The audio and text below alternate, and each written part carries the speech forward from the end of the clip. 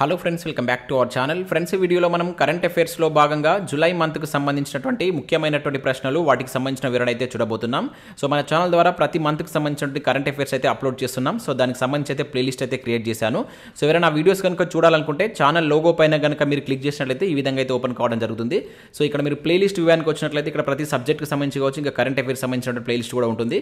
Indian economy కావచ్చు, society, polity, history, ఇట్లా అన్ని సబ్జెక్టులకు సంబంధించినటువంటి ప్లేలిస్ట్ అయితే క్రియేట్ చేశాను. సో రాబోయేటువంటి అన్ని పోటీ పరీక్షలకు యూజ్ అయ్యేటువంటి కంటెంట్ అయితే మన ఛానల్లో ఉంది. ఒకసారి ప్లేలిస్ట్కి వెళ్ళి చూడండి, మీకు నచ్చినట్లయితే ఫాలో కండి. సో దీనిలో మనం కరెంట్ అఫైర్స్లో భాగంగా జూలై మంత్కి సంబంధించినటువంటి ముఖ్యమైన ప్రశ్నలు, వాటికి సంబంధించిన వివరణ అయితే చూద్దాం. సో వీడియో చూస్తున్న ప్రతి ఒక్కరు ఖచ్చితంగా వీడియోని లైక్ చేసి మీ మిత్రులకైతే షేర్ చేయండి. మీకు యూజ్ అయ్యేటువంటి కంటెంట్ అయితే ఫ్రీగా అందించడం జరుగుతుంది. చాలా మంది చూస్తున్నారు కానీ లైక్ చేయట్లేదు, ఖచ్చితంగా లైక్ చేయండి. ఈ వీడియోకి అయితే నేను 1000 లైక్స్ ఎక్స్పెక్ట్ చేస్తున్నాను. అదేవిధంగా మన ఛానల్ యొక్క టెలిగ్రామ్ గ్రూప్లో కూడా జాయిన్ కాండి. సో దాంట్లో కూడా రెగ్యులర్గా జాబ్ అప్డేట్ షేర్ చేస్తున్నాను. మీకు చాలా యూజ్ ఉంటుంది. ఆ గ్రూప్లో కంపల్సరీ జాయిన్ కాండి. ఫ్రెండ్స్, ఈ వీడియోలో మనం మొదటి క్వశ్చన్ కనుక చూసినట్లయితే, క్రింది వాటిలో సరి అయినవి గుర్తించండి అని చెప్పేసి అంటున్నాడు. సో ఇక్కడ మనకు 3 స్టేట్మెంట్స్ ఉన్నాయి. దీంట్లో ఏవి సరి అయినవో గుర్తించండి. సో ప్రతి క్వశ్చన్ మీరు వీడియోని పాజ్ చేసుకొని ఓన్గా ఆన్సర్ చేసేటువంటి ప్రయత్నం చేయండి. తర్వాత నా ఎక్స్ప్లెనేషన్ వినండి. ప్రతిదీ మీకు నేను క్లియర్గా అయితే ఎక్స్ప్లెయిన్ చేయడం జరుగుతుంది. సో ఇక్కడ మనం ఫస్ట్ పాయింట్ కనుక చూసినట్లయితే, సో ఇండియా, ఫ్రాన్స్ దేశాల మధ్య వ్యూహాత్మక భాగస్వామ్యానికి 25 ఏళ్లు పూర్తయిన సందర్భంగా ఇటీవల ప్రధాని మోడీ ఫ్రాన్స్ పర్యటించారు అని చెప్పేసి అంటున్నాడు ఫస్ట్ది. ఇక సెకండ్ పాయింట్ ఏమంటున్నాడు, ఫ్రాన్స్ దేశ అత్యున్నత పౌర మిలిటరీ పురస్కారం అయినటువంటి grand cross of the legion of ఆనర్ను ప్రధాని మోడీకి ఫ్రాన్స్ అధ్యక్షుడు ప్రదానం చేశారంటున్నారు ఈ పర్యటనలో భాగంగా. నిజమేనా? చూడండి. ఇక నెక్స్ట్ చూసినట్లయితే, ఐరోపాలోనే అత్యంత పెద్ద కవాతుగా పేరుగాంచినటువంటి బాస్టిల్ డే పరేడ్లో సో భారత సైనికులు పాల్గొన్నారు అని చెప్పేసి అంటున్నాడు. దీనిలో మనం సరి అనేవి అయితే గుర్తించవలసి ఉంటుంది. సో 1 by 1 ఎలిమినేట్ చేసుకుంటూ వెళ్దాం.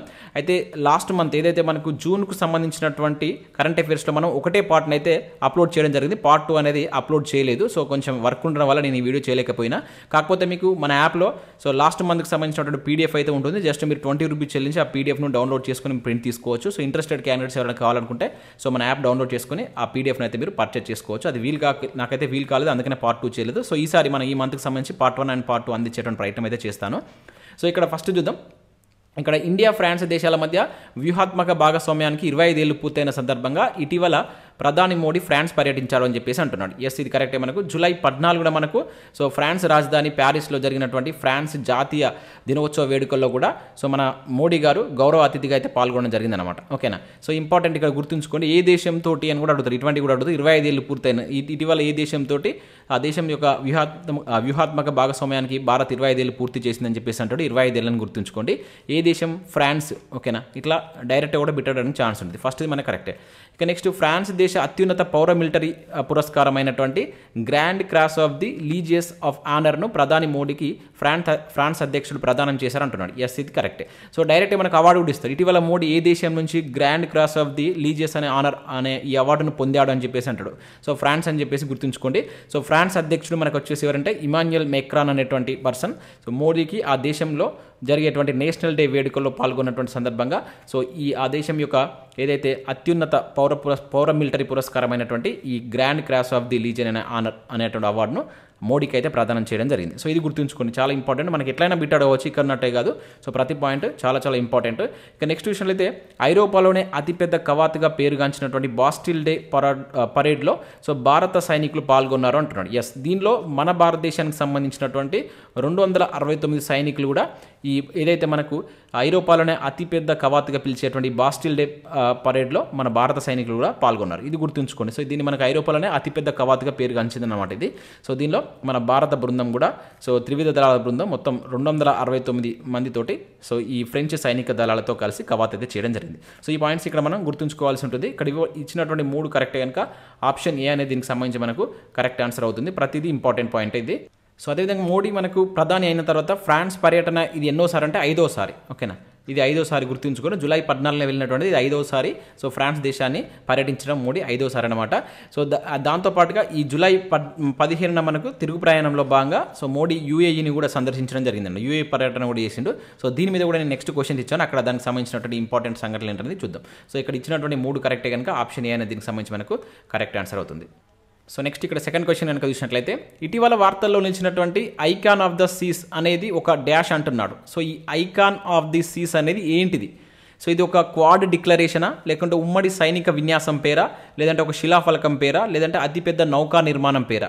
సో ఇటువంటి కూడా అడుగుతారు. మనకు వార్తల్లో ఉన్నటువంటి దాని నేమ్ బేస్ చేసుకున్నది ఏంటి అని చెప్పేసి చాలాసార్లు మనకు ప్రీవియస్లో క్వశ్చన్ అడిగిండు. సో ఇక్కడ ఐకాన్ ఆఫ్ ద సీస్ అనేటువంటిది ఏంటంటే ఇది ఒక అతిపెద్ద నౌక అండి, నౌకా నిర్మాణం. సో చాలా ఇంపార్టెంట్ ఇది. సో ఇది మనకు ఫిన్లాండ్లో ఉన్నటువంటి మేయర్ తుర్క్ అనేటువంటిది. ఓకే, ఇది కూడా గుర్తుంచుకోండి. దీన్ని ఎవరు నిర్మించాడు అని చెప్పేసి కూడా అడుగుతాడు. సో మేయర్ తుర్క్ అనేటువంటి షిప్ యార్డ్ సో సకల సదుపాయాలు గల అతిపెద్ద నౌకను అయితే నిర్మించింది అనమాట. అదే మనకు icon of the Cs. So దీన్ని రాయల్ కరేబియన్ ఇంటర్నేషనల్ సంస్థకు చెందినటువంటి నౌక అనమాట. దానికి ఏ పేరు పెట్టారంటే ఐకాన్ ఆఫ్ ద సీస్ అనేటువంటి నేమ్ పెట్టడం జరిగింది. ఇది ప్రపంచంలోనే అతిపెద్ద నౌకా నిర్మాణంగా చెప్తున్నారు అనమాట. ఓకేనా, ఏ దేశానికి సంబంధించింది అంటే ఎవరు దీన్ని ఏ దేశానికి సంబంధించిన షిప్ యార్డ్ దీన్ని స్టార్ట్ చేసింది అంటే తయారు చేసిందంటే ఫిన్లాండ్. ఓకేనా, ఈ దేశం కూడా మనం గుర్తుంచుకోవాల్సి ఉంటుంది. ఫిన్లాండ్కి సంబంధించినటువంటి మేయర్ తుర్క్ అనేటువంటి షిప్ యార్డ్. సో చాలా సదుపాయాలతో అంటే ఇక్కడ దాదాపుగా దీని యొక్క పొడుగు కనుక చూసినట్లయితే 1200 అడుగుల పొడుగు ఎంత ఉంటుందంట. బరువు వచ్చేసి కనుక చూసినట్లయితే దాదాపుగా 2,50,000 టన్నుల బరువు ఉంటుంది. సో దీనిలో దాదాపుగా 2,350 మంది సిబ్బంది వర్క్ చేస్తారంట. సో ఎట్ ఏ టైం 5,610 మంది సో ఈ నౌకలో ప్రయాణించేటువంటి కెపాసిటీ ఈ నౌకకు ఉంటుందంట. ఓకే, ఇవన్నీ కాకుండా మనం ముఖ్యంగా గుర్తుంచుకోవాల్సిందంటే ఇది ఏ దేశానికి సంబంధించింది, దీని పేరు ఏంటిది అని చెప్పేసి అంటాడు. అది చాలా ఇంపార్టెంట్. అయితే ఇటీవల ఇది మొదటి ట్రయల్ రన్ కూడా కంప్లీట్ చేసింది అనమాట. ఎప్పుడంటే మనకు సో జూన్ 22న ఈ నౌక విజయవంతంగా మొదటి ట్రయల్ రన్ కూడా పూర్తి చేయడం జరిగింది. సో ఈ నౌకలో ప్రయాణించేటువంటి అతిపెద్ద వాటర్ అంటే దీనిలో ఒక వాటర్ పార్క్ను కూడా ఏర్పాటు చేశారు. ఇదే ఏదైతే 1200 అడుగుల పొడుగున్నటువంటి ఈ ఏదైతే నౌకలో ఒక వాటర్ పార్క్ను కూడా దీనిలో ఏర్పాటు చేయడం జరిగిందనమాట. సో ఇది వచ్చేసి మనకు వచ్చే ఏడాది 2024 జనవరిలో సో మియామి నుంచి బయలుదేరుతారట. మియామి అనేటువంటి ప్లేస్ నుంచి బయలుదేరి సో అక్కడ నుంచి మనకు ఇక్కడ కరేబియన్ సముద్రం జలాల్లో ప్రయాణిస్తుంట. మియామి నుంచి బయలుదేరి కరేబియన్ సముద్ర జలాలు ఉంటాయి, దాని మొట్టమొదటి ప్రయాణం అనేటువంటి జరుగుతుందని చెప్పేసి వాళ్ళు డిక్లేర్ చేయడం జరిగింది. సో ఇక్కడ పేరు గుర్తుంచుకోండి, icon of the Cs.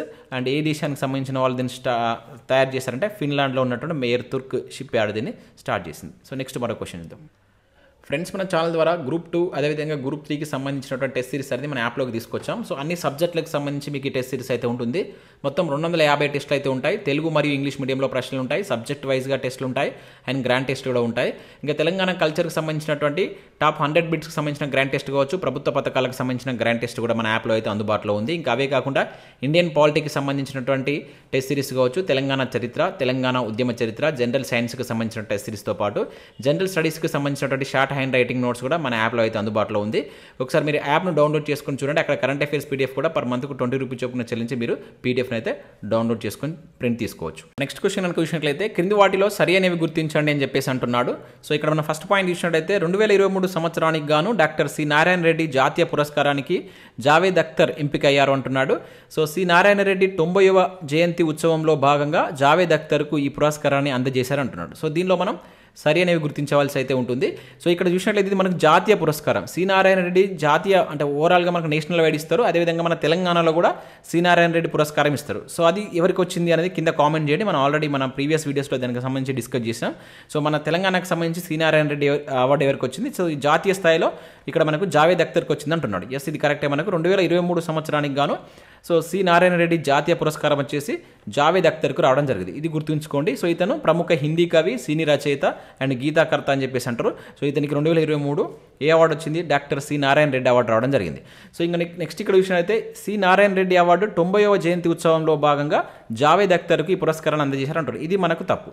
So ఎన్నోవ పురస్కారంలో భాగంగా అంటే 92వ పురస్కారం, అది గుర్తుంచుకోండి. 90 కాదు. సో 92వ పురస్కారం ఎప్పుడంటే ఇది ఎప్పుడు జరిగిందంటే మనకు జూలై 29న జరిగింది. సో జూలై 29న జరిగినటువంటి నారాయణ రెడ్డి యొక్క జయంతి సందర్భంగా, అది ఎన్నోదంటే మనకు 92వ జయంతి సందర్భంగా సో జావేద్ అఖ్తర్కు ఈ పురస్కారాన్ని అందజేయడం జరిగింది. దీని కింద మనకి ఏంటంటే ఒక 5 లక్షల రూపాయల నగదు ప్రశంసా పత్రాన్ని అయితే అందజేయడం జరుగుతుంది అనమాట. సో ఇక్కడ ఇచ్చినటువంటి దాంట్లో మనకు ఒకటి మాత్రమే కరెక్ట్ కనుక బి అనేది దీనికి సంబంధించి మనకు కరెక్ట్ ఆన్సర్ అవుతుంది. ఇంకా సి నారాయణ రెడ్డి గురించి కూడా కొన్ని మనం స్టార్టింగ్ అంశాలను గుర్తుంచుకోవాల్సి అయితే ఉంటుంది. సో మనకు మన తెలుగు నుంచి ఓకేనా, తెలుగు నుంచి జ్ఞానపీఠ అవార్డు పొందినటువంటి 3 వ్యక్తులలో సో ఇతను ఒకరు అనమాట. సో 3 వ్యక్తుల్లో మనకు ఫస్ట్ ఎవరికి వచ్చింది? సో విశ్వనాథ సత్యనారాయణకి రావడం జరిగింది. సో తర్వాత మనకు సీనారాయణకి వచ్చింది. తర్వాత మనకు ఎవరికి రావురి భరద్వాజకు రావడం జరిగిందన్నమాట. సో ఇలా 3కి వచ్చిందనమాట. ఓకేనా. అయితే సి నారాయణ రెడ్డికి ఏ ఇయర్లో జ్ఞానపీఠ అవార్డు మనకు వచ్చిందనేది కింద కామెంట్ చేసేటువంటి ప్రయత్నం చేయండి. సో తెలుగు నుంచి అయితే 3కి వచ్చింది. ఆ 3 పేర్లు గుర్తుంచుకుంటే అవి మనకు ప్రీవియస్లో చాలాసార్లు అడిగిండు. అయితే సి నారాయణ రెడ్డికి ఏ దానికి అదేవిధంగా ఏ సంవత్సరంలో ఇతనికి జ్ఞాన జ్ఞానపీఠ అవార్డు వచ్చిందనేది కింద కామెంట్ చేయండి. ఎందుకంటే వార్తల్లో ఉన్నాడు కనుక స్టాటిక్ అంశాలను కూడా మనం చూసుకోవాల్సి అయితే ఉంటుంది. నెక్స్ట్ మరో క్వశ్చన్ చూద్దాం. సో నెక్స్ట్ క్వశ్చన్ చూసినట్లయితే ఇక్కడ performance grade index for district 2021-22 నివేదికలో తెలంగాణలో తొలి 3 స్థానాలు నిలిచినటువంటి జిల్లాలు ఏవి అని చెప్పేసి అంటున్నాడు. సో మనకు పాఠశాల విద్యా వ్యవస్థలో జిల్లాల యొక్క పనితీరును లెక్కిస్తూ మనకు కేంద్ర విద్యాశాఖ రీసెంట్గా ఈ performance grade index for districts అనేటువంటి దాన్ని రిలీజ్ చేయడం జరిగిందనమాట. అయితే దీనిలో మనకు తెలంగాణలో మనకు తొలి 3 స్థానాల్లో నిలిచినటువంటి జిల్లాలు ఏవని చెప్పేసి అడుగుతున్నాడు. సో ఇక్కడ హైదరాబాద్, మేడ్చల్, రంగారెడ్డి, మేడ్చల్, హన్మకొండ, సిద్దిపేటన, లేదంటే సిద్దిపేట, ఖమ్మం, కరీంనగర్, లేదంటే రంగారెడ్డి, హన్మకొండన, మేడ్చల్. సో ఇక్కడ మనం చూసినట్లయితే ఫస్ట్ ప్లేస్లో మనకు వచ్చేసి చూసినట్లయితే ఇక్కడ తెలంగాణలో మనకు మేడ్చల్ అనేది ఫస్ట్ ప్లేస్లో ఉండడం జరిగింది. సో ఇక్కడ మనం మేడ్చల్తో స్టార్ట్ అయ్యేది ఒకటే ఉంది కనుక ఇటువంటి కూడా మనకు ఫస్ట్ తెలిసినా కూడా కొన్నిటిని ఎలిమినేట్ చేసుకోవచ్చు. ఫస్ట్ మేడ్చల్, తర్వాత హన్మకొండ, దాని తర్వాత చూసినట్లయితే మనకు సిద్దిపేట 3వ స్థానంలో ఉంది. తర్వాత 4వ స్థానంలో మనకు వరంగల్ అయితే ఉండడం జరిగింది. అయితే ఇక్కడ దీనికి సంబంధించి కనుక చూసినట్లయితే మనకు పాఠశాలల యొక్క పనితీరు కావచ్చు, ఫలితాలు అండ్ తరగతి గదిలో ప్రతిభావంతమైనటువంటి కార్యక్రమాలు జరిపేటువంటి వాటిని దృష్టిలోకి తీసుకొని కేంద్ర ప్రభుత్వం దాదాపుగా 83 కోణాల్లో సో జిల్లాల యొక్క పనితీరును లెక్కించి సో దీన్ని అయితే రిలీజ్ చేయడం జరిగిందనమాట. అయితే ఇక్కడ దీనిలో కొన్ని కేటగిరీస్గా డివైడ్ చేసింది. సో ఎట్లా అంటే 90% కనుక మార్క్స్ వచ్చినాయి. టోటల్గా 600 మార్కులకు దీన్ని తీసుకున్నారు. 600 మార్క్స్ దీన్ని తీసుకుంటే సో దీనిలో మనకు 90% మార్క్స్ అంటే 90% మార్క్స్ అనేటువంటి వచ్చినటువంటి వాటిని ఒక కేటగిరీగా డివైడ్ చేశారు. దాన్ని దక్ష అని ఇట్లా పేర్లు దక్ష అని, అదేవిధంగా 81% నుంచి మిగతాది మనకు 90% మధ్య ఉన్నటువంటి వాటికి ఉత్కర్ష అని, తర్వాత 71 నుంచి 80 మధ్య ఉంటే దాన్ని అతి ఉత్తమ అని, వాటి తర్వాత ఉత్తమ అని, అండ్ తర్వాత ప్రచేష్ట 1 అని, ప్రచేష్ట 2 అని చెప్పేసి, ఆకాంక్ష అని చెప్పేసి ఇట్లా కొన్ని కేటగిరీగా డివైడ్ చేయడం జరిగిందనమాట. ఓకేనా. అయితే దీనిలో మనకు మేడ్చల్ మన దగ్గర నుంచి ఫస్ట్ ఎంత స్కోర్ చేసిందంటే 381 స్కోర్ చేసింది అనమాట. 381 మేడ్చల్ చేయడం జరిగిందనమాట. ఫస్ట్ ప్లేస్లో ఉంది. తర్వాత హన్మకొండ విషయంలో అయితే మనకు సో 377, 381, 377. తర్వాత మనకు 3వ స్థానంలో సిద్దిపేట 373 స్కోర్ తోటి మన తెలంగాణ నుంచి 3 వరుస స్థానంలో ఫస్ట్ 3 స్థానాలు అయితే పొందడం జరిగిందనమాట. అయితే ఓవరాల్గా మనకు ఇవి ఏ కేటగిరీలో కిందకి వస్తాయంటే మన తెలంగాణలో ఉన్నటువంటి 4 జిల్లాలు కనుక చూసుకున్నట్లయితే ఇవి ఉత్తమ కేటగిరీకి వస్తాయి. ఓకేనా. ఉత్తమ్ అంటే ఏ పర్సంటేజ్ మధ్య అంటే మనకు సో ఉత్తమ కేటగిరీ అనేటువంటిది మనకు 61 నుంచి 70% ఉన్నటువంటి కేటగిరీకి వస్తాయి అనమాట. సో ఇదంతా మనకు అడగడు ఏవి నిలిచాయని చాలా చాలా ఇంపార్టెంట్. మేడ్చల్, హన్మకొండ, సిద్దిపేట అనేటువంటిది ఇంపార్టెంట్, గుర్తుంచుకోండి. సో ఓకేనా. ఏ గ్రేడింగ్ అంటే ఇది performance grading index for districts 2021-22. So ఇది కూడా గుర్తుంచుకోండి. దాన్ని మనకు రీసెంట్గా రిలీజ్ చేయడం జరిగింది. జూలై 10వ తారీఖున మనకు కేంద్ర విద్యాశాఖ దీన్ని రిలీజ్ చేయడం జరిగింది. ఫ్రెండ్స్, నెక్స్ట్ క్వశ్చన్ కనుక విషయంలో చాలా ఇంపార్టెంట్ క్వశ్చన్ ఇది. సో రానున్నటువంటి పోటీ పరీక్షలో ఇక్కడ నుంచి మనం క్వశ్చన్ అయితే ఎక్స్పెక్ట్ చేయవచ్చు. సో చంద్రయాన్ 3 ప్రయోగానికి సంబంధించి క్రింది వాటిలో సరి అనేవి గుర్తించండి అని చెప్పేసి అంటున్నాడు. సో ఇక్కడ ఫస్ట్ చూసినట్టయితే మనకు ఈ ప్రయోగాన్ని 2023 జూలై 14న సతీష్ ధావన్ అంతరిక్ష ప్రయోగ కేంద్రం నుండి నింగిలోకి ప్రవేశపెట్టారు అని చెప్పేసి అంటున్నాడు. సో ఇది కరెక్టే. మనకు డేట్ గుర్తుంచుకోండి, 2023 జూలై 14న మనకి ఇక్కడ నుంచి ఇస్రో యొక్క దాన్ని మనం శ్రీహరికోట అంటాం. శ్రీహరికోటలో ఉన్నటువంటి సతీష్ ధావన్ స్పేస్ అంతరిక్ష ప్రయోగ కేంద్రం నుంచి సో లాంచ్ పాడ్ 2 నుంచి ఇది. ఓకేనా. లాంచ్ పాడ్ 2 నుంచి సో దీన్ని అయితే ప్రయోగించడం జరిగింది. సో ఇక్కడ గుర్తుంచుకోండి, చాలా ఇంపార్టెంట్. సో చంద్రయాన్ 3 ప్రయోగం సంబంధించి మనకు రానున్నటువంటి పోటీ పరీక్షలు ఏదైనా ఒక క్వశ్చన్ అడగడానికి ఛాన్స్ ఉంటుంది కనుక ప్రతి పాయింట్ను గుర్తుంచుకోండి. సో ఇది ప్రయోగించినటువంటి 16 నిమిషాల తర్వాత సో చంద్రయాన్ను నిర్దిష్ట కక్షలోకి చేర్చి సో రాకెట్ వేరుపడింది అనమాట. అంటే ఇది మనకు ఈ చంద్రుని యొక్క కక్షలోకి ఆగస్టు 1 నుంచి చంద్రుని యొక్క కక్షలోకి చేరుకుంటుందని, అదేవిధంగా ఆగస్టు 23 ఓకేనా ఆగస్టు 23వ తేదీ సాయంత్రం 5:47 ల్యాండర్ చంద్రుడి పైన అడుగు పెడుతుందని చెప్పేసి మనకు ఇస్రో ప్రకటించడం జరిగిందన్నమాట. సో దానికి సంబంధించి మనం వేచి చూడాల్సింది ఆగస్టు 23 దీనికి సంబంధించి ఇది కంప్లీట్గా సక్సెస్ అవుతుందా లేదా అని మనకు తెలుస్తుంది. సో ఇక్కడ నెక్స్ట్ పాయింట్ చూసినట్టే సెకండ్ పాయింట్ వచ్చేసి ఈ ప్రాజెక్ట్ యొక్క వ్యయం వచ్చేసి 3900 కోట్లు అని చెప్పేసి అంటున్నాడు. సో ఇది మనకు తప్పు. సో కొంచెం మనం ఫాస్ట్గా చూసినట్లయితే ఇది రైట్ అనుకుంటాం. సో 3900 అనేది కూడా మనకు ఉంటుంది. సో ఈ 3900 ఏంటంటే దీని యొక్క బరువు అనేటువంటిది. ఓకేనా, ఇది గుర్తుంచుకుంటే ఒక్కొక్కసారి మనం ఫాస్ట్గా చదివినప్పుడు ఇటువంటి చిన్న చిన్న మిస్టేక్స్ కూడా ఇస్తున్నాడు. అంటే చిన్నగా మనకు నేరోగా కూడా అక్కడ చేంజ్ చేస్తున్నాడు కనుక జాగ్రత్తగా గుర్తుంచుకోవాలి. దీని యొక్క బరువు 3900 కేజెస్ అనమాట. ఓకే, ఇది బరువు. మరి దీని యొక్క ప్రాజెక్ట్ యొక్క వ్యయం ఎంతంటే మనకు 613 కోట్లు. ఇది చాలా ఇంపార్టెంట్ అండి, అడగడానికి ఛాన్స్ ఉంటుంది. 613 కోట్లు ఇక్కడ ఇదే తప్పించాను, అందుకని మీకు గుర్తుంటుందని చెప్పేసి. అయితే దీనిలో మనకి ఇట్లా అంటే ప్రొపల్షన్ మాడ్యూల్ అని చెప్పేసి ల్యాండర్ రోవర్ అని చెప్పేసి ఉంటుంది. ఈ ప్రొపల్షన్ మాడ్యూల్ యొక్క వెయిట్ కనుక చూసినట్లయితే మనకు 2148 కేజెస్ ఉంటుంది. అదేవిధంగా ల్యాండర్ రోవర్ యొక్క వెయిట్ కనుక చూసినట్లయితే మనకు 1752 ఉంటుంది. సో ఈ రెండింటిని కనుక మనం యాడ్ చేసినట్లయితే మొత్తం 3900 కేజెస్ ఉంటుంది దీని యొక్క మొత్తం వెయిట్ అనమాట. ఇది దీనికి సంబంధించి దీని యొక్క ప్రాజెక్ట్ యొక్క వ్యయం ఎంతంటే 613 కోట్లు. సో ఇది గుర్తుంచుకోండి. ఇక నెక్స్ట్ ఏమంటున్నాడు, ఈ ప్రయోగాన్ని LVM-3 M4 అనే రాకెట్ ద్వారా ప్రవేశపెట్టారు అంటున్నాడు. ఎస్, ఇది కూడా కరెక్టే మనకు. సో ఈ 193 కరెక్ట్ కనుక ఇక్కడ బి అనేది దీనికి సంబంధించి కరెక్ట్ ఆన్సర్ అవుతుంది. అయితే ఇక్కడ LVM-3 M4 అనే దాని గురించి కూడా మనకు కొంచెం ఇన్ఫర్మేషన్ తెలుసుకోవాల్సి అయితే ఉంటుంది. అయితే ఈ రాకెట్కి మొదటగా మనకు GSLV అనే పేరే ఉండేది. అంతకుముందు మనం చూసినాం కదా GSLV MK3 అనే పేరు ఉండేది అనమాట. సో దీన్ని రీసెంట్గా మనకు సో ఇస్రో వాళ్ళు ఏం చేశారంటే LVM-3గా దీనికి నేమ్ అయితే చేంజ్ చేశారు. సో దీని ద్వారా ఇప్పటివరకు ఎన్ని ప్రయోగాలు చేపట్టారంటే 3 చేపట్టారు. సో ఈ చంద్రయాన్-3 అనేది 4వ ప్రయోగం గుర్తుంచుకోండి. ఇది LVM-3 Mark 4 అనేటువంటి సిరీస్లో చంద్రయాన్ అనేటువంటి ఎన్నో ప్రయోగం అంటే మనకు 4వ ప్రయోగం. ఇది కూడా మనం గుర్తుంచుకోవాల్సి ఉంటుంది. అయితే ఈ రాకెట్ యొక్క పొడుగు కనుక చూసినట్లయితే మనకు 43.5 మీటర్ల పొడుగు ఉంటుంది. దీని యొక్క వ్యాసం కనుక చూసినట్లయితే సో 4 మీటర్ల వ్యాసం అయితే ఉంటుందన్నమాట. ఓకేనా. అయితే ఈ 3 మాడ్యూల్స్ పేర్లు కూడా మనకు అడగడానికి ఛాన్స్ ఉంటుంది. దీనిలో మనకు ప్రొపల్షన్ మాడ్యూల్ అంటాం, ల్యాండర్, రోవర్ అని చెప్పేసి అంటాం. అయితే చంద్రుడిపైకి రోవర్ మోసుకు వెళ్ళి అక్కడ సాఫ్ట్ ల్యాండింగ్ చేసిన తర్వాత ల్యాండర్ అనేది తీసుకెళ్తుంది ఇవన్నీ. దాన్నే మనం విక్రమ్ అని చెప్పేసి పేరు పెట్టింది దానికి. ఓకేనా. అది మనకు చంద్రుడిపైకి ఇవన్నీ మోసుకెళ్తుంది అనమాట. సో ఇది రాకెట్ నుండి అక్కడ నుంచి మనకేమైతే విడిపోయిన తర్వాత నిర్ణీత కక్షకు దాదాపు ఒక 100 కిలోమీటర్ల దూరంలో కక్షలోకి ఇది చేరుకుంటుంది అనమాట. సో ఆ తర్వాత చంద్రుని యొక్క దక్షిణ ధ్రువం పైన ఇది దిగబోతుంది. ఇది చాలా ఇంపార్టెంట్. సో మనకు చంద్రుని యొక్క దక్షిణ ధ్రువం పైన ఈ ప్రయోగం చేపడుతున్నటువంటి మొట్టమొదటి దేశంగా కూడా భారత్ నిలవబోతుంది. ఒకవేళ ఇది కనుక సక్సెస్ అయింది అనుకోండి, సో ఫస్ట్ కంట్రీగా ఇది నిలవబోతుంది. సో ఈ రోజు కూడా మనం మార్నింగ్ కరెంట్ అఫైర్లో చూస్తాం. సో అదే రోజు మనకు రష్యాకు సంబంధించినటువంటి లూనా 25 కూడా ఇది చంద్రుని యొక్క దక్షిణ ధ్రువంలో దిగబోతుందని చెప్పేసి ఈరోజు మనకు వార్తలు రావడం జరిగింది. చూద్దాం మరి ఆ రోజు వరకు అది ఎట్లా ఉంటుందని. కాకపోతే ఇప్పుడు మన వాళ్ళు ఇస్రో వాళ్ళు అయితే దీనైతే ప్రకటించడం జరిగింది. ఇది దక్షిణ ధ్రువం పైన ఇది దిగితే కనుక సో ఓవరాల్గా చంద్రుడి పైన ప్రయోగం చేసి సక్సెస్ అయినటువంటి దేశాల్లో మనకు ఫస్ట్ USA ఉంటుంది. సో దాని తర్వాత మనకు ఇది రష్యా ఉంది, తర్వాత చైనా, తర్వాత నెక్స్ట్ మన భారతదేశం 4వ దేశం అనమాట. ఎన్నో దేశం అంటే 4వ దేశం అని చెప్పేసి గుర్తుంచుకోండి. ఇవన్నీ చాలా ఇంపార్టెంట్. అయితే ఇప్పటివరకు మనకు ఓవరాల్గా చూసినట్లయితే చంద్రయాన్కి సంబంధించి 2008లో మనకు ఫస్ట్ చంద్రయాన్-1 ప్రాజెక్ట్ను చేపట్టారండి. ఓకేనా, ఇది చంద్రయాన్-1. ఓకేనా, చంద్రయాన్-1 ప్రాజెక్టు.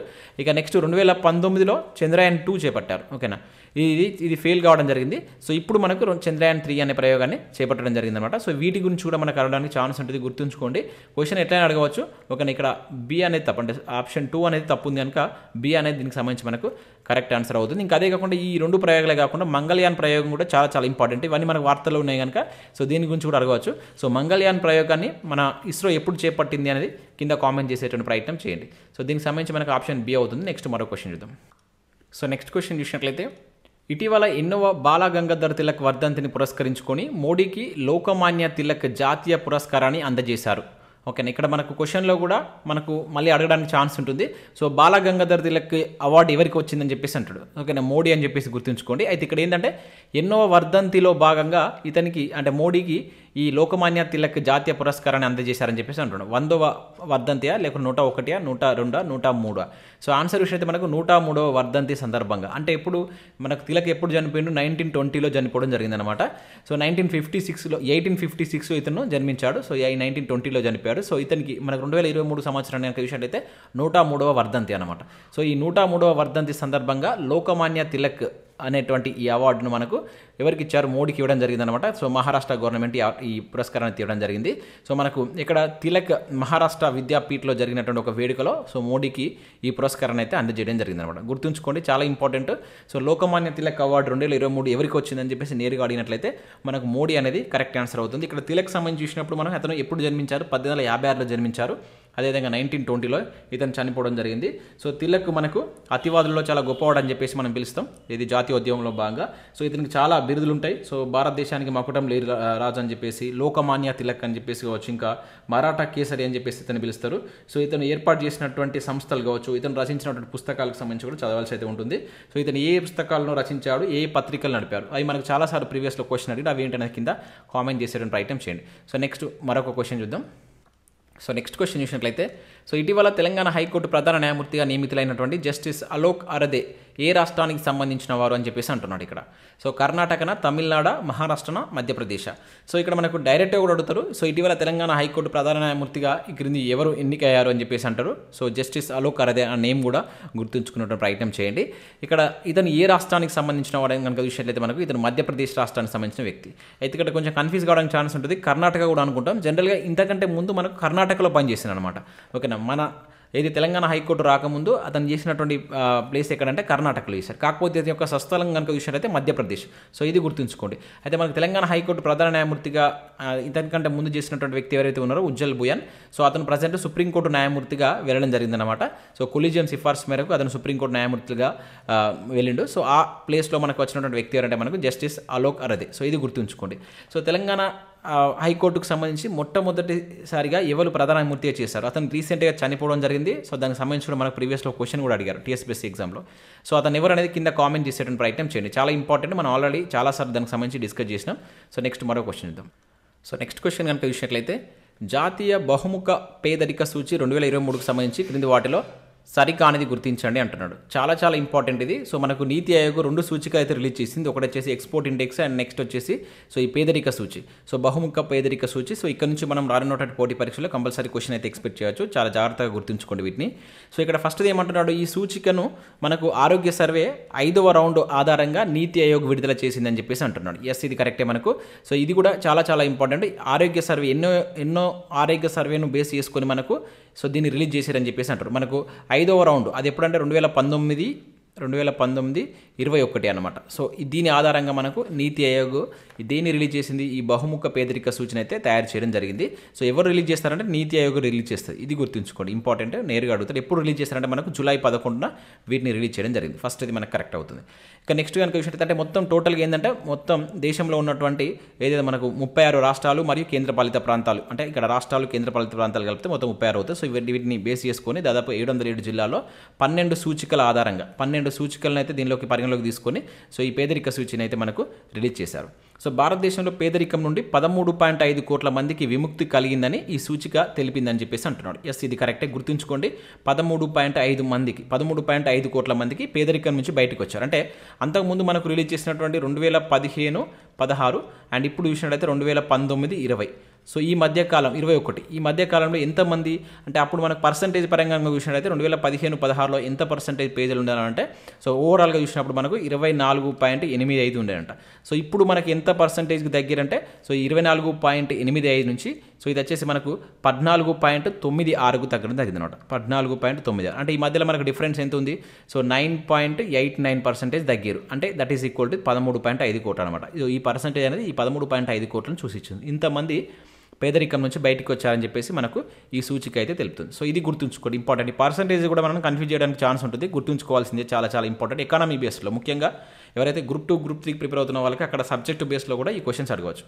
ఇంకా ఈ సూచి ఆధారంగా దేశంలో అత్యధిక పేదరికం తగ్గించినటువంటి రాష్ట్రాలలో మొదటిది కేరళ అని చెప్పేసి అంటున్నాడు. సో ఇది మనకు తప్పు ఇచ్చింది. ఇక్కడ సరికాంది అన్నాడు కదా క్రింది వాటిలో. సో మనకి ఏది సరికాందో గుర్తించమని కనుక దీనిలో ఒకటి మిస్టేక్ ఉంది. అదే మనకు ఆప్షన్ సి అనేది తప్పుగా ఇవ్వడం జరిగింది. సో అత్యధికంగా తగ్గించినటువంటిది మనకు కేరళ కాదు. సో బీహార్ అనేది చాలా తగ్గించింది. జనరల్గా బీహార్లో ఎక్కువ ఉంటారు. సో అదేవిధంగా ఇక్కడ పేదరికం నుంచి కూడా ఎక్కువ మంది మనకు లాస్ట్ 5 ఇయర్స్లో కనుక చూసినట్లయితే ఎక్కువ మంది పేదరికం నుంచి బయటకు వచ్చారని చెప్పేసి మనకి ఈ సూచిక అయితే తెలపడం జరిగింది అనమాట. ఓకేనా, అంటే 2015-16 అదేవిధంగా ఇప్పుడు కంపారిజన్ అప్పుడు అక్కడ 51.8 మంది ఉండేనంట పేదలు. సో అది ఇప్పుడు కనుక చూసినట్లయితే 33% పడిపోయింది అనమాట. అంటే ఇట్లా చాలా మందిని పేదరికం నుంచి బయటికి తీసుకొచ్చినటువంటి రాష్ట్రాల్లో మనకు ఫస్ట్ ప్లేస్లో ఏది ఉందంటే బీహార్ ఉంది. సో దాని తర్వాత మనం చూసినట్లయితే మధ్యప్రదేశ్ ఉంది, తర్వాత ఉత్తరప్రదేశ్ అనేది ఉంది. అయితే సంఖ్యాపరంగా పరిశీలిస్తే ఎక్కువ మంది పరంగా ఇది పర్సంటేజ్ పరంగా సంఖ్యాపరంగా చూసినట్లయితే యూపీ అనేది ఉందండి. ఎక్కువ మందిని బయటికి తీసుకొచ్చినటువంటి దానిలో మనకు యూపీ స్టేట్ ఉంది. కాకపోతే అక్కడ ఉన్నటువంటి జనాభాలో పర్సంటేజ్ పరంగా కనుక చూసినట్లయితే మనకు బీహార్ అనేది మనకు సో ఫస్ట్ ప్లేస్లో ఉంది. సో అది మనం ఇక్కడ గుర్తుంచుకోవాల్సినటువంటి ఇంపార్టెంట్ పాయింట్ అనమాట. ఇక నెక్స్ట్ ఈ సూచి ప్రకారం కేంద్రపాలిత ప్రాంతాల్లో అత్యధిక పేదలు ఉన్నటువంటి ప్రాంతం వచ్చేసి దాద్రా నగర్ హవేలీ అని చెప్పేసి అంటారు. ఎస్, మనకు కేంద్రపాలిత ప్రాంతాల్లో అత్యధిక పేదలు ఉన్నటువంటి దాని కింద మనకు దాద్రా నగర్ హవేలీ అయితే ఉంది. అయితే మనకు రాష్ట్రాల పరంగా చూసినప్పుడు సో ఇది మన కేంద్రపాలిత ప్రాంతాలు. సో రాష్ట్రాల పరంగా యాక్చువల్గా మనకు మొత్తం జనాభాలో యొక్క హెడ్ కౌంట్ రేషియో పరంగా తరాల లెక్కింపు ప్రకారం మనకు ఈ బహుముఖ పేదల జనాభా శాతాన్ని అయితే లెక్కిస్తారు. సో అట్లా చూస్తే మనకు బీహారే అత్యధికంగా ఉంది. ఇక్కడ రెండింటి పరంగా ఎక్కువ పేదరికం నుంచి బయటకు వచ్చినటువంటి స్టేట్ కూడా బీహారే. అయినా బయటకు వచ్చినా కూడా ఇంకా అక్కడ ఎంత మనం చూసాం, దాదాపుగా ఇంకా 33% మెంబర్స్ ఇంకా పేదరికంలో ఉన్నారు. అట్లా చూసుకుంటే ఇది మనకు ఫస్ట్ ప్లేస్లో ఉందన్నమాట. రాష్ట్రాల్లో పరంగా చూసినప్పుడు ఇంకా బీహార్ మనకు ఫస్ట్ ప్లేస్లో ఉండడం జరిగింది. అది గుర్తుంచుకోండి, ఓకేనా. తలల పరంగా మనకు ఇప్పటి వరకు అత్యధికంగా ఉన్నటువంటి స్టేట్ ఏంటిది మనకి, ఇది ఈ అయితే దాని తర్వాత మనకు బీహార్ తర్వాత నెక్స్ట్ ప్లేస్లో కనుక చూసినట్టయితే మనకు జార్ఖండ్ ఉంది, ఓకేనా. సో ఈ రెండింటిని గుర్తుంచుకోండి, వరుసగా అడగవచ్చు ఒకరు అడిగినప్పుడు. సో బీహార్, జార్ఖండ్ అనేటువంటి వరుసగా మనకు, దాని తర్వాత మేఘాలయ శాతం అంటే అక్కడ ఉన్నటువంటి రాష్ట్ర జనాభాలో ఇప్పటివరకు అత్యధికంగా పేదలు ఉన్నటువంటి రాష్ట్రాలు మనకు బీహార్, జార్ఖండ్, దాని తర్వాత మనకు మేఘాలయ అనేటువంటిది మనకు ఫస్ట్ ప్లేస్లో ఉన్నాయి. అతి తక్కువ పేదలు ఉన్నటువంటి రాష్ట్రాల కింద మనకు కేరళ ఉంది, ఫస్ట్ ప్లేస్ వచ్చేసి మనకు కేరళ ఉంది, ఇది గుర్తుంచుకోండి, ఓకేనా. సో కేరళ తర్వాత మనకు నెక్స్ట్ కనుక చూసినట్లయితే గోవా అనేది సెకండ్ ప్లేస్లో ఉంది, ఓకే. వరుస క్రమంలో అమర్చమన్నట్టు వీటిని అడుగుతారు.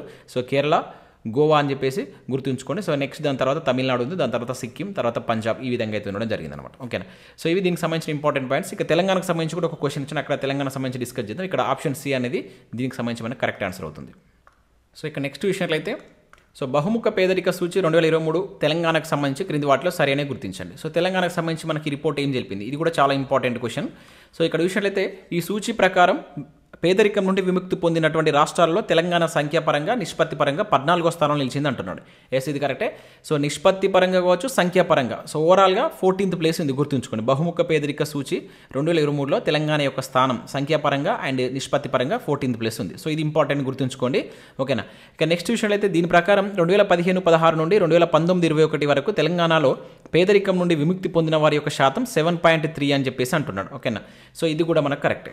సో 2015-16, 2019-21 కనుక చూసినట్లయితే మనకు 2015-16లో తెలంగాణలో ఎంతమంది పేదలు ఉండాలంటే 13.18% ఉండేవాళ్ళు. సో ఇప్పుడు ఈ రిపోర్ట్ ప్రకారం మనకి ఎంతకు తగ్గిపోయారంటే ఈ 13.18 నుంచి ఇది 5.88కి తగ్గడం జరిగింది. అంటే ఇంత 7.3% తగ్గిరనమాట, ఓకే. 7.3% అనేది తగ్గుదల అనేది. సో ఇది ఇక్కడ మనం గుర్తుంచుకోవాల్సిన ఇంపార్టెంట్ పాయింట్. ఇంత శాతం తగ్గింది అంటాడు, 7.3 అని చెప్పేసి గుర్తుంచుకోండి. ఇక థర్డ్ పాయింట్ ఏమంటున్నాడు, సో ఇది చాలా ఇంపార్టెంట్. సో తెలంగాణలో బహుముఖ పేదల జనాభా శాతం ఎక్కువ ఉన్నటువంటి జిల్లాలు కొమురం భీం, ఆసిఫాబాద్ అంటున్నాడు, పెద్దపల్లి అంటున్నాడు, జోగులాంబ, గద్వాల్ అంటున్నాడు. సో ఇది మనకు తప్పించింది. సో దీని చిన్న మిస్టేక్ ఉంది ఏంటంటే ఫస్ట్ ప్లేస్ మనకు కొమురం భీమే ఉంది, కాకపోతే ఇక్కడ పెద్దపల్లి అనేది సెకండ్ ప్లేస్లో లేదు. పెద్దపల్లి అనేది చాలా తక్కువ మంది పేదలు ఉన్నటువంటి జిల్లాగా నిలిచిందనమాట. ఇక్కడ జస్ట్ 2.17% మాత్రమే పేదలు ఉన్నారు. అంటే అత్యల్పంగా పేదలు ఉన్నటువంటి జిల్లా ఏంటంటే మనకు పెద్దపల్లి అవుతుంది, ఓకే. అత్యధికంగా మనకు కొమురం భీం, ఆసిఫాబాద్, దీని తర్వాత కొమురం భీం, ఆసిఫాబాద్ తర్వాత జోగులాంబ అనేది సెకండ్ ప్లేస్లో ఉంది, జోగులాంబ, గద్వాల్, దాని తర్వాత మనకు ఆదిలాబాద్ ఉంది, ఓకేనా. ఇది అత్యధికంగా ఫస్ట్ 3. అతి తక్కువ మనకు ఫస్ట్ పెద్దపల్లి ఉంది, ఓకేనా. పెద్దపల్లి అనేటువంటిది మనకు ఫస్ట్ ప్లేస్లో ఉంది. సో దాని తర్వాత వరంగల్ అర్బన్ ఉంది, ఓకేనా. వరంగల్ అర్బన్ అనేటువంటి సెకండ్ ప్లేస్లో ఉంది, తక్కువ పేదలు ఉంటుంది. తర్వాత మనకు కరీంనగర్ ఉంది, ఓకేనా. ఇవి 3 గుర్తుంచుకోండి, చాలా చాలా ఇంపార్టెంట్. ఎట్లయినా మనకు అడగవచ్చు. దాని తర్వాత హైదరాబాద్ కూడా ఉంది. సో ఫస్ట్ 3 అడిగినట్లయితే ఇవి, ఓకేనా. సో 192 అనేది కరెక్ట్ ఆన్సర్ కనుక ఆప్షన్ బి అనేది దీనికి సంబంధించి మనకు కరెక్ట్ ఆన్సర్ అవుతుంది. సో నెక్స్ట్ మరో క్వశ్చన్ చూద్దాం. సో నెక్స్ట్ క్వశ్చన్ చూసినట్టయితే అంతర్జాతీయ బహుముఖ పేదరిక సూచి 2023 నివేదిక ప్రకారం భారతదేశంలో ఎంతమంది పేదరికం నుండి విముక్తి పొందారు అని చెప్పేసి అంటున్నాడు. సో ఇంతకుముందు చూసింది మన దగ్గర, ఇది మన స్టేట్, మన ఇండియాలో నీతి ఆయోగ్ రిలీజ్ చేసేటువంటి బహుముఖ పేదరిక సూచి. ఇది వచ్చేసి అంతర్జాతీయ, ఈ రెండు ఒకటే రోజు మనకు రిలీజ్ అయినాయి, ఇంపార్టెంట్. సో ఇది అంతర్జాతీయ బహుముఖ పేదరిక సూచి 2023. సో దీన్ని ఎవరు తయారు చేస్తారంటే మనకు యుఎన్డిపి, ఓకేనా. యుఎన్డిపి దాంతోపాటుగా మనకు Oxford poverty and human development initiative అనేటువంటి 2 కలిపి సో మనకు అంతర్జాతీయ బహుముఖ పేదరిక సూచిని అయితే మల్టీ డైమెన్షనల్ పావర్టీ ఇండెక్స్ అని చెప్పేసి అంటాం, దీన్నే మనం ఎంపీఐ అని చెప్పేసి పిలుస్తాం. సో దీన్ని అయితే మనకు జూలై 11 అయితే రిలీజ్ చేశారు. సో 110 దేశాలకు సంబంధించినటువంటి డేటా తోటి మనకు ఈ ఎంపీఐని అయితే రిలీజ్ చేయడం జరిగింది. దీనిలో మన భారతదేశంలో లాస్ట్ 15 ఇయర్స్లో, ముఖ్యంగా లాస్ట్ 15 సంవత్సరాల్లో ఎంతవరకు పేదరికం నుంచి విముక్తి పొందారు ఎంతమంది అని చెప్పేసి అంటున్నాడు. ఇక్కడ 41.5 కోట్ల, 40 కోట్ల, 51.5 కోట్ల, 30 కోట్ల. సో ఆన్సర్ విషయం మనకు 41.5 కోట్ల మంది లాస్ట్ 15 ఇయర్స్లో పేదరికం నుంచి విముక్తి పొందారని చెప్పేసి రిపోర్ట్ తెలుపుతుంది అనమాట. గుర్తుంచుకోండి, అంటే ఇది ఎప్పటి నుంచి ఎప్పటి వరకు చూసారంటే 2005, 6 తీసుకొని మనకి ఏ ఇయర్ వరకు గణించారంటే సో 2019-21, ఓకే. 2019-21 ఈ మధ్య కాలంలో, సో అంటే అవుట్ ఆఫ్ 15 ఇయర్స్లో 41.5 కోట్ల మంది సో పేదరికం నుంచి బయటికి వచ్చారని చెప్పేసి మనకు అంతర్జాతీయ బహుముఖ పేదరిక సూచి అయితే తెలపడం జరిగింది. సో ఇది కూడా ఇంపార్టెంట్, గుర్తుంచుకోండి. ఇట్లనే మనకు క్వశ్చన్ అడగవచ్చు. సో నెక్స్ట్ క్వశ్చన్ కనుక చూసినట్లయితే సో ఇది కూడా చాలా ఇంపార్టెంట్, మీకు ఇంతకుముందు చెప్పాను. సో 2 సూచికలు మనకు నీతి ఆయోగ్ రిలీజ్ చేసింది, దాంట్లో ఇదొకటి.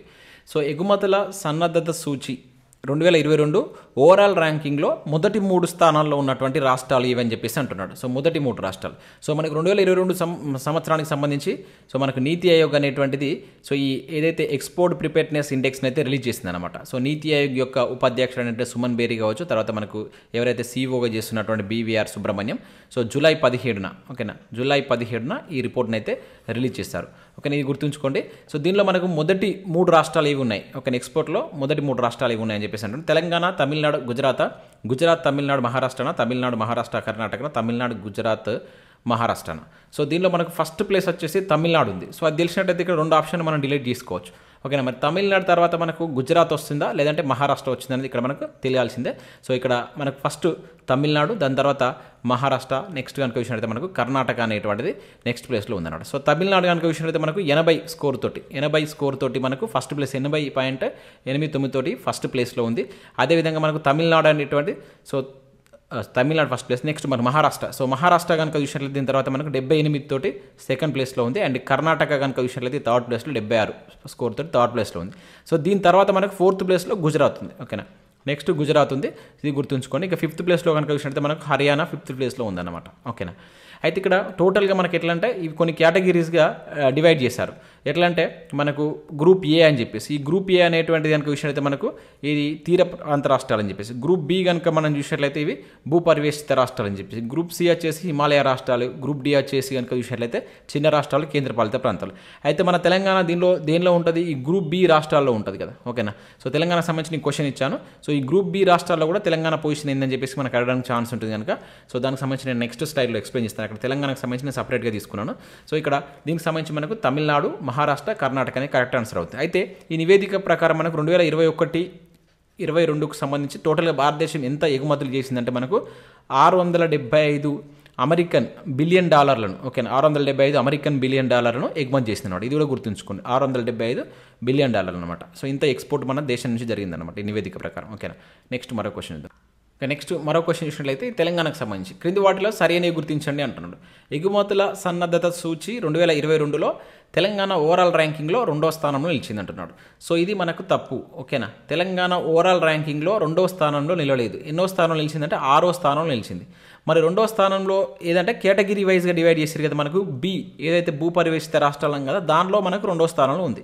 సో ఈ డిఫరెన్స్ గుర్తుంచుకోండి. ఓవరాల్ అన్నాడు ఇక్కడ, ఓవరాల్ ర్యాంకింగ్లో 6వ స్థానం, అదేవిధంగా కేటగిరీ ర్యాంకింగ్లో కనుక విషయం అయితే మనకు 2వ స్థానంలో ఉంది. ఓకేనా, ఇంపార్టెంట్ ఇవి గుర్తుంచుకోవాల్సి అయితే ఉంటుంది, నేరుగా అడుగుతారు క్వశ్చన్.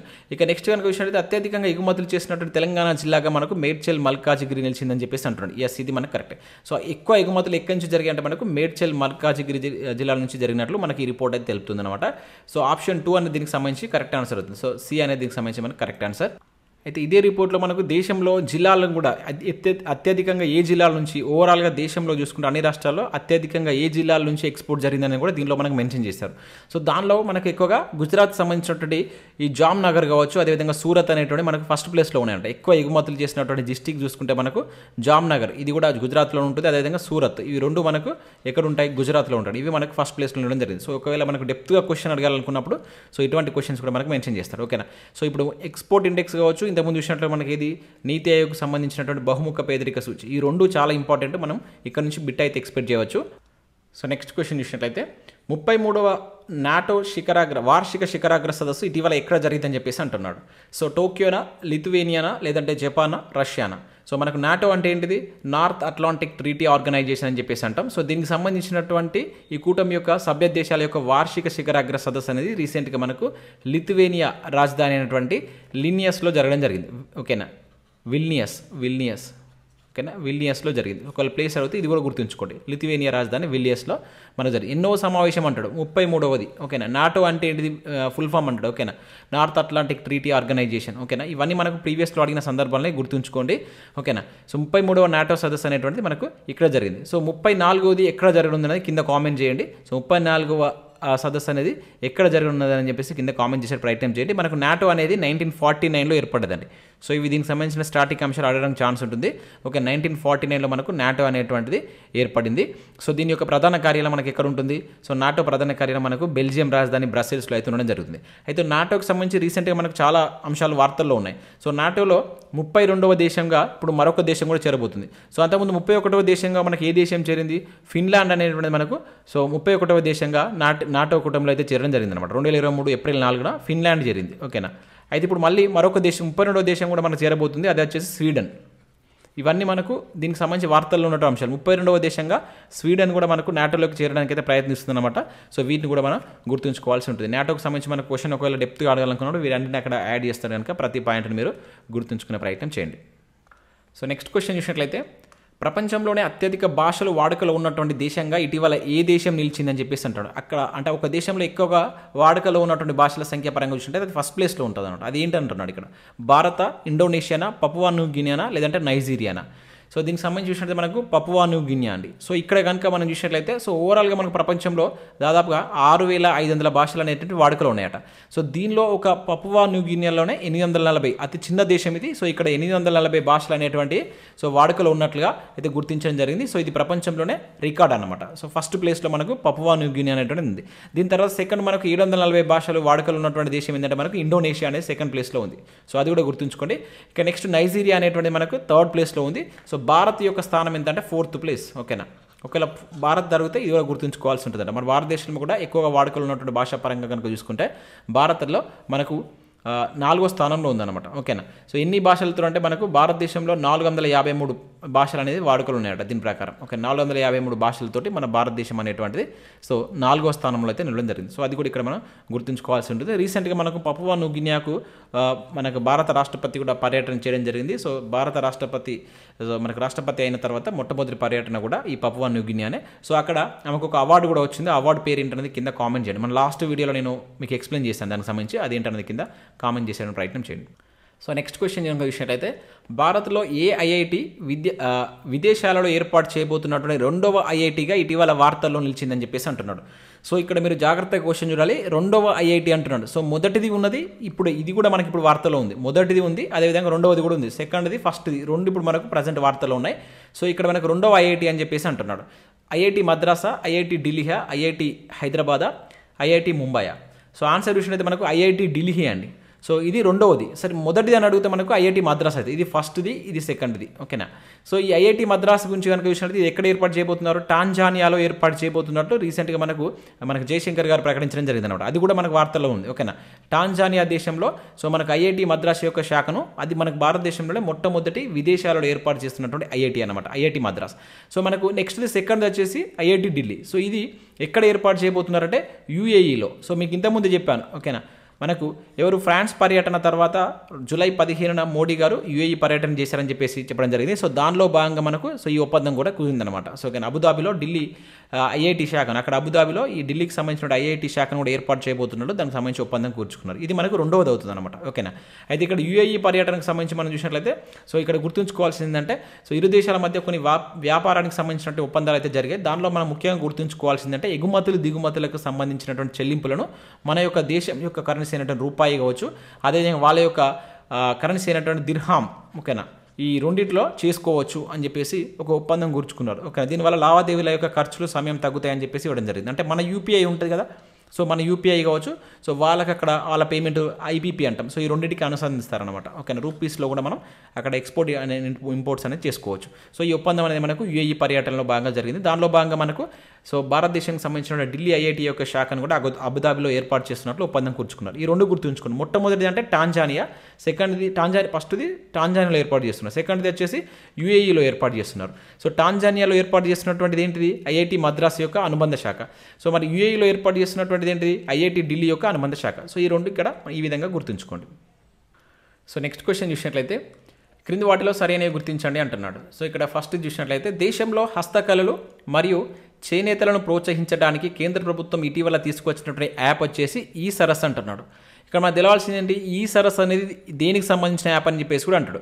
సో మనకి ఇది హస్తకళలకు సంబంధించినటువంటి హస్తకళలు మరియు చేనేతలను ప్రోత్సహించడానికి తీసుకొచ్చిన యాప్ కాదని మనకు తెలియాలి. అప్పుడే దానికి సంబంధించి మనం కరెక్ట్గా ఆన్సర్ చేయగలుగుతాం. సో ఇది మనకి ఫస్ట్ది కరెక్టే అనమాట. సో రీసెంట్గా మనకు కేంద్ర ప్రభుత్వం ఈ సరస్సు అనేటువంటి తీసుకొచ్చింది. అంటే దేశంలో మనకు గ్రామాలలో ఉన్నటువంటి ఈ హస్తకళలను వాళ్ళ యొక్క హస్తకళలు కొంత సాధికారతను కల్పించడంతో పాటు ఇంకా చేనేత వృత్తులు కావచ్చు, వీటికి సంబంధించిన వాళ్ళకి హెల్ప్ చేయడంలో భాగంగా మనకు దీన్ దయాళ్ అంత్యోదయ యోజనలో భాగంగా సో జాతీయ గ్రామీణ జీవనోపాధి మిషన్ను జూలై 14న మనకు ఈ సరస్సు అనేటువంటి మొబైల్ యాప్ మనకు ప్రారంభించింది అనమాట. ఓకే, ఈ సరస్సు అనేటువంటిది ఎప్పుడు జూలై 4న ప్రారంభించడం జరిగింది. సో ఇది గుర్తుంచుకోండి. ఓకేనా. సో దీనిలో భాగంగా ఈ యాప్ ద్వారా స్వయం సహాయక బృందాలు ఉంటాయి కదా, మనకి ఏదైతే SHG అంటాం. సో ఈ స్వయం సహాయక బృందాలు అనేటువంటి సో చేసినటువంటి వాళ్ళు తయారు చేసినటువంటి ఉత్పత్తులు ఉంటాయి కదా, వాటికి మెరుగైనటువంటి మార్కెటింగ్ను కల్పించడం కోసం సో కామర్స్ అనేటువంటి వాటిలో కూడా వాటికి అవకాశాలు కల్పించడం అనే ఉద్దేశంతో మనకు ఈ సరస్సు అనేటువంటి తీసుకొచ్చారన్నమాట. ఓకే, ఓవరాల్గా ఏంటంటే సో గ్రామీణ హస్తకళలకు అదేవిధంగా ఈ చేనేతలకు ప్రోత్సాహం ఇచ్చేటువంటి ఉద్దేశంతో కేంద్ర ప్రభుత్వం దీన్ని తీసుకొచ్చింది. ఇంకా ఇటీవల భారత ప్రభుత్వం ఇంధన మంత్రిత్వ శాఖ ఉత్ప్రేరక్ అనేటువంటి ప్రత్యేక సెంటర్ ఆఫ్ ఎక్సలెన్స్ని ఏర్పాటు చేసింది అంటున్నాడు. ఎస్, సో ఇక్కడ ఉత్ప్రేరక్ అనేటువంటిది ఏంటిది అంటాడు. ఓకేనా. సో ఇది మనకి ఇంధన మంత్రిత్వ శాఖ తీసుకొచ్చినటువంటి ఒక పోర్టల్ లాంటిది అనమాట. ఇది ఏంటంటే స్వచ్ఛమైనటువంటి అంటే సాంకేతిక పరిజ్ఞానం ఉంటుంది కదా, సో దాన్ని పరిశ్రమలకు స్వీకరించి వేగవంతంగా మనకు ఆ ప్రక్రియ చేయడానికి సో దీన్ని తీసుకొచ్చారు. దీనివల్ల ఏమవుతుందంటే ఆ పరిశ్రమలో మనకి ఏదైతే ఇంధనం ఉంటుంది కదా, సో వాటికి సంబంధించినటువంటి మార్పులు కొన్ని మనకి ఏంటంటే సాంకేతిక పరిజ్ఞానం ఉంటుంది కనుక కొంచెం బెస్ట్ రిజల్ట్ వస్తాయి అనమాట. సో దానికి సంబంధించి మనకి ఇంధన మంత్రిత్వ శాఖ అనేటువంటిది రీసెంట్గా ఈ ఉత్ప్రేరక అనేటువంటి ఒక పోర్టల్ అయితే తీసుకురావడం జరిగింది. ఇది గుర్తుంచుకోండి. రెండు కరెక్ట్ కనుక ఆప్షన్ సి అనేది దీనికి సంబంధించి కరెక్ట్ ఆన్సర్. సో ఉత్ప్రేరక అనేది దీనికి సంబంధించింది భారత ప్రభుత్వ ఇంధన మంత్రిత్వ శాఖకు సంబంధించింది. అదేవిధంగా ఇది వచ్చేసి మనకు హస్తకళలు అనేటువంటి దానికి సంబంధించి ఏ యాప్ తీసుకొచ్చారు, ఈ సరస్సు. ఈ రెండింటిని మనం గుర్తుంచుకోవాల్సి ఉంటుంది. సో ఆప్షన్ సి అనేది దీనికి సంబంధించి correct answer. So next question కనుక చూసినట్లయితే క్రింది వాటిలో సరి అనేవి గుర్తించండి అని చెప్పేసి అంటున్నాడు. సో ఇక్కడ మనం ఫస్ట్ పాయింట్ కనుక చూసినట్లయితే సో 2023 జూలై 8న నరేంద్ర మోడీ తెలంగాణలోని హనుమకొండ జిల్లా కాజుపేటలో 521 కోట్ల వ్యయంతో ఏర్పాటు చేసినటువంటి రైల్వే వ్యాగన్ నిర్మాణానికి శంకుస్థాపన చేశారు అంటున్నాడు. ఎస్, ఇది కరెక్టే. మనకు జూలై 8న మనకు హన్మకొండలో ఉన్నటువంటి ఆర్ట్స్ అండ్ సైన్స్ కాలేజ్లో జరిగినటువంటి ఆ కార్యక్రమంలో జరిగినటువంటి దాంట్లో సో మనకు దాదాపుగా ఓవరాల్గా 6,109 కోట్ల వ్యయంతో ఉన్నటువంటి కొన్ని ఈ విలువైనటువంటి మౌలిక వసతులు కలిగినటువంటి ప్రాజెక్టులు అయితే శంకుస్థాపన చేశారు. దానిలో మనకు ఈ 521 కోట్లతోటి ఏర్పాటు చేసినటువంటి మనకి ఏదైతే కాజీపేట రైల్వే వ్యాగన్ అని చెప్పేసి అంటాం, ఇది మనకు కాజీపేటకు దగ్గర ఉన్నటువంటి అయోధ్యపురం గ్రామ శివార్లో ఉంటుంది. సో దానికి మనకు మోడీ గారు అయితే శంకుస్థాపన చేస్తారు. సో ఇది గుర్తుంచుకోండి. ఓవరాల్గా 6,109 కోట్ల వ్యయంతో ఉన్నటువంటి ప్రాజెక్టులను ఆ రోజు శంకుస్థాపన చేశారు. దానిలో మనకు ఈ జగిత్యాల, ఇది కరీంనగర్, వరంగల్ ఇంటర్ కారిడార్ కావచ్చు, ఇంకా అదే కాకుండా మంచిర్యాల వరంగల్ జాతీయ రహదారికి సంబంధించినటువంటి వాటి కూడా శంకుస్థాపన చేయడం జరిగింది అనమాట. అంటే ఇక్కడ మనకి ఇచ్చినటువంటి ఫస్ట్ పాయింట్ అనేది కరెక్ట్ అవుతుంది. ఇక సెకండ్ పాయింట్ కనుక చూసినట్లయితే సో దేశంలోనే మొట్టమొదటి ఎలివేటెడ్ ఈస్టర్ క్రాస్ ట్రాక్స్ వేగా ఇటీవల రాజీవ్ గాంధీ అంతర్జాతీయ విమానాశ్రయం నిలిచిందని చెప్పేసి అంటున్నాడు. సో ఇది మనకు తప్పు ఇచ్చాడు. సో ఇట్లా మనకు దేశంలోనే మొట్టమొదటి ఎలివేటెడ్ ఈస్టర్న్ క్రాస్ ట్యాక్స్ వేగా నిలిచినటువంటి విమానాశ్రయం ఏంటంటే మనకు రాజీవ్ గాంధీ కాదు, Indira Gandhi. Okay, Indira Gandhi airport. So Rajiv Gandhi అనేది మనకు హైదరాబాద్లో ఉంటుంది, సో ఇందిరాగాంధీ అనేది మనకు ఢిల్లీలో ఉంటుంది. సో ఇది మనకు ఇది మొట్టమొదటి ఎయిర్పోర్ట్ అనమాట. అంటే ఇక్కడ ఏంటంటే సో మనకి ఈ క్రాస్ రోడ్ అంటే ఏంటంటే మనకి ఇక్కడ సో పైనుంచి ఒక వే ఉంటుంది, కింద నుంచి ఒక వే ఉంటుంది. అంటే కింద నుంచి రోడ్డు ఉంటుంది, పైనుంచి మనకు సో మనకి ఏది ఆ వంతెన పైనుంచి మనకు విమానాలు వెళ్ళే విధంగా ఉంటుంది అనమాట. అంటే ఇట్లా ఒకటేసారి అంటే దీన్ని మనం ట్యాక్స్ వే అని చెప్పేసి అంటాం. అంటే పైనుంచి వంతెన తరహా ట్యాక్స్ వే కలిగి ఉన్నటువంటి దేశంలోనే మొట్టమొదటి ఎయిర్పోర్ట్గా మనకు ఇందిరాగాంధీ ఎయిర్పోర్ట్ అనేటువంటిది మనకు నిలవడం జరిగింది అనమాట. సో ఇది మనకి ఇక్కడ తప్పించాడు కనుక ఆప్షన్ 2 అనేది మిస్టేక్ అవుతుంది. ఇక నెక్స్ట్ భూగోళంపై అత్యంత వేడి దినంగా జూలై 4 చరిత్రలో రికార్డు సృష్టించిందని చెప్పేసి ఇక్కడ ఇచ్చారు. ఎస్, ఇది కరెక్టే. సో మనకు 2023 జూలై 4 అనేటువంటిది సో మనకు అత్యధికంగా సగటు ఉష్ణోగ్రత పరంగా చూసినట్లయితే 17.18 ఇది సెల్సియస్లో. ఓకేనా. అదేవిధంగా ఫారెన్ హీట్లో కనుక చూసినట్లయితే మనకు 62.92 ఫారెన్ హీట్స్తో అత్యంత హీట్ ఉన్నటువంటి డేగా మనకు జూలై 4 అయితే మనకు రికార్డు సృష్టించడం జరిగిందనమాట. ఓకేనా. ఇది మనకి ఎవరు అమెరికాకు సంబంధించినటువంటి యూనివర్సిటీ అయినటువంటి క్లైమేట్ చేంజ్ ఇన్స్టిట్యూట్ దీనికి సంబంధించినటువంటి దీన్ని అయితే డిక్లేర్ చేయడం జరిగింది. సో ఇక్కడ 193 అనేది కరెక్ట్ ఆన్సర్ కనుక ఆప్షన్ బి అనేది దీనికి సంబంధించి మనకు కరెక్ట్ ఆన్సర్ అవుతుంది. సో నెక్స్ట్ మరో క్వశ్చన్ చూద్దాం. సో నెక్స్ట్ క్వశ్చన్ చూసినట్లయితే దేశంలో ప్రాంతీయ తీర్పును వెలువరించిన ఎన్నో హైకోర్టుగా ఇటీవల తెలంగాణ హైకోర్టు నిలిచిందని చెప్పేసి అంటాడు. అంటే ప్రాంతీయ భాషలో ఇక్కడ సో ప్రాంతీయ భాష అని పడాలి, మిస్టేక్ పడింది. సో ప్రాంతీయ భాషలో వెలువరించినటువంటి ఎన్నో హైకోర్టుగా ఇటీవల తెలంగాణ హైకోర్టు నిలిచిందని చెప్పేసి అంటున్నాడు. ఫస్ట్దా, సెకండ్దా, థర్డ్దా, ఫోర్త్దా? సో ఆన్సర్ అయితే మనకు రెండవ హైకోర్టుగా నిలడం జరిగింది అన్నమాట. అంటే ప్రాంతీయ భాషల్లో తీర్పులను వెలువరించినటువంటి హైకోర్టు అంటే ఎన్నోదంటే మనకి తెలంగాణ హైకోర్టు రెండోది అనమాట. సో మొట్టమొదటిది మనకు కేరళ అయితే ఉంది. ఓకేనా, ఫస్ట్ మనకు కేరళ, తర్వాత మనకు రీసెంట్గా మనకు ఎప్పుడంటే జూన్ 27న, ఓకేనా, జూన్ 27న మనకు తెలంగాణ హైకోర్టు తెలుగులో తీర్పుని ఇవ్వడం జరిగింది. సో ఇది గుర్తుంచుకోండి, చాలా ఇంపార్టెంట్. సో మనకు సికింద్రాబాద్లో ఒక భూ వివాదానికి సంబంధించినటువంటి కేసును కొట్టివేస్తూ సో మనకు జస్టిస్ ఎవరైతే పి నవీన్ రావు కావచ్చు, అదేవిధంగా జస్టిస్ నగేష్ భీమపాకతో కూడినటువంటి ధర్మాసనం ఈ తీర్పునిచ్చిందనమాట. సో ఇట్లా మనకు ప్రాంతీయ భాషలో తీర్పును వెలువరించినటువంటి హైకోర్టులో సో దేశంలో కనుక చూసుకుంటే మనకు రెండవది అనమాట. ఫస్ట్ది కేరళ ఇచ్చింది, దాని తర్వాత మన తెలంగాణ హైకోర్టు తీర్పునివ్వడం జరిగింది. ఇంపార్టెంట్, గుర్తుంచుకోండి, రెండింటిని గుర్తుంచుకోండి, కేరళ అదేవిధంగా తెలంగాణ, ఏదైనా మనకు అడగడానికి ఛాన్స్ అయితే ఉంటుంది. నెక్స్ట్ మరో క్వశ్చన్ ఇద్దాం. సో నెక్స్ట్ క్వశ్చన్ చూసినట్లయితే క్రింది వాటిలో సరి అనేవి గుర్తించండి అంటున్నాడు.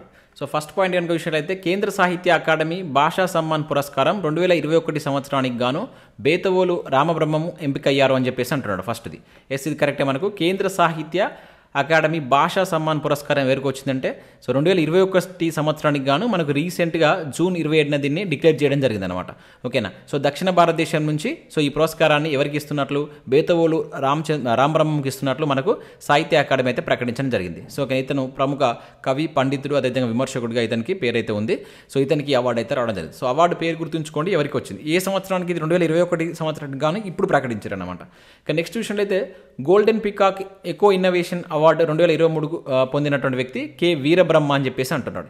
ఎస్, ఇది కూడా కరెక్టే మనకు. సో ఈ golden peacock echo innovation award 2023 award పొందింది కె వీరబ్రహ్మ. సో ఇతను డిఆర్డిఓలో పనిచేస్తున్న వ్యక్తి అనమాట. ఓకేనా, సో డిఆర్డిఓలో మనకు అడ్వాన్స్డ్ సిస్టమ్ ల్యాబొరేటరీకి చెందినటువంటి సైంటిస్ట్ ఇతను. సో ఇతనికి ఈ అవార్డు ఇస్తున్నట్లు మనకు 2023 సంవత్సరానికి గాను ఈ అవార్డు ఇస్తున్నట్లయితే ప్రకటించారు.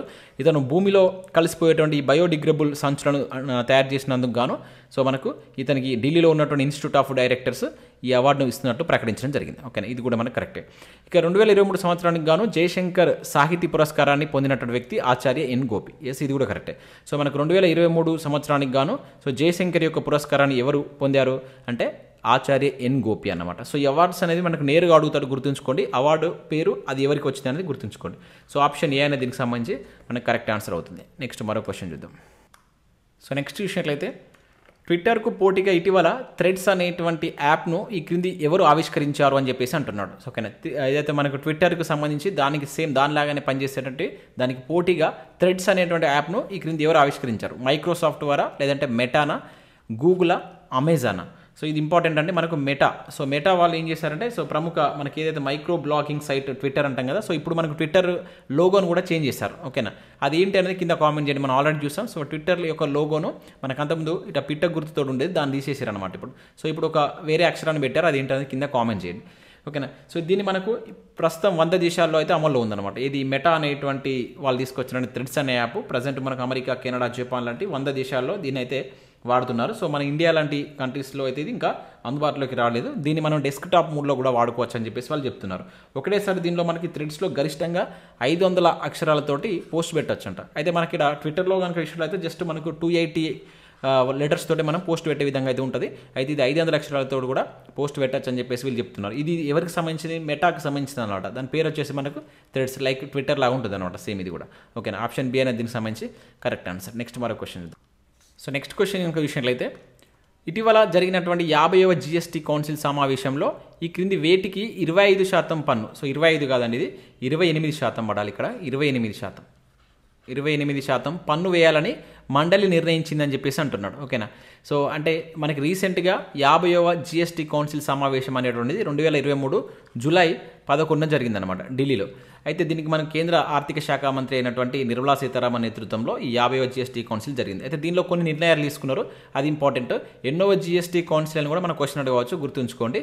సో దీనిలో కొన్నింటికి మనకు ట్యాక్స్ని పెంచుతున్నట్లుగా వీళ్ళు నిర్ణయం తీసుకున్నారు అనమాట. దాంట్లో మనకు ఆన్లైన్ గేమింగ్, క్యాసినోనా, లేకుంటే హార్స్ రేసింగ్, పైవన్య. సో ఆన్సర్ చూసినట్టు మనకు మొత్తం ఈ పైవన్నీ అండి, ఈ మూడింటికి సంబంధించినటువంటి ట్యాక్స్ను సో పెంచాలని చెప్పేసి, అంటే 28% పన్ను వేయాలని చెప్పేసి వాళ్ళు ఈ మండలిలో డిసైడ్ చేయడం జరిగింది. సో వాటిని గుర్తుంచుకోండి, ఈ మూడు ఏంటి అని చెప్పేసి అడగవచ్చు. ఓకే, 25 కాదు 28% పన్ను వేయాలని చెప్పేసి ఇక్కడ మనం డిసైడ్ చేశారు. సో జిఎస్టీ అనేది మనకి ఎప్పుడు అమల్లోకి వచ్చింది, ఏ ఇయర్ నుంచి మనకు జిఎస్టీని తీసుకొచ్చారు అనేది కింద కామెంట్ చేసేటువంటి ప్రయత్నం చేయండి. నెక్స్ట్ మరో క్వశ్చన్ చూద్దాం. సో నెక్స్ట్ క్వశ్చన్ చూసినట్లయితే ఈ క్రింది ఏ సంస్థ లింగ సమానత్వ సూచిని విడుదల చేస్తుందని చెప్పేసి అంటున్నాడు. సో రీసెంట్గా మనకు లింగ సమానత్వ సూచి కూడా రిలీజ్ కావడం జరిగింది. ఇది జూన్లో వచ్చిందన్నమాట. జూన్ 21న మనకు రిలీజ్ చేశారు. సో ఓకేనా, దీన్నే మనం వార్షిక నివేదిక లేదంటే గ్లోబల్ జెండర్ గ్యాప్ రిపోర్ట్ అని చెప్పేసి అంటారు, 2023 రిపోర్ట్ అని చెప్పేసి కూడా పిలుస్తాం.